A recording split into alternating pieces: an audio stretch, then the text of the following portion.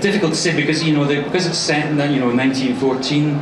The music of that period is really quite it's too melodramatic for a television series. The music's got to work as underscore under dialogue. So, but it has to have you have to conjure up that period as well.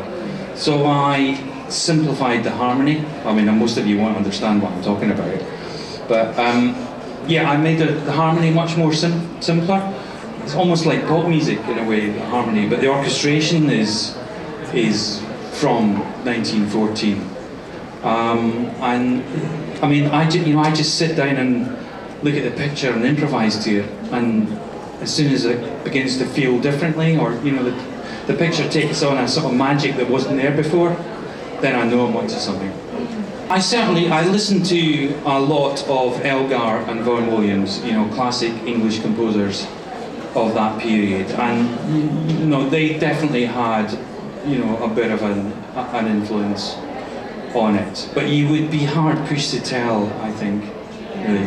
The music's all about the relationships between the characters. It's not specifically about a character, although except for the house.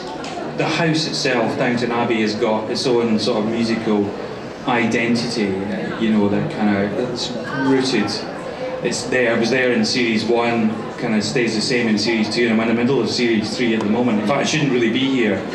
I should actually be back in London working on it.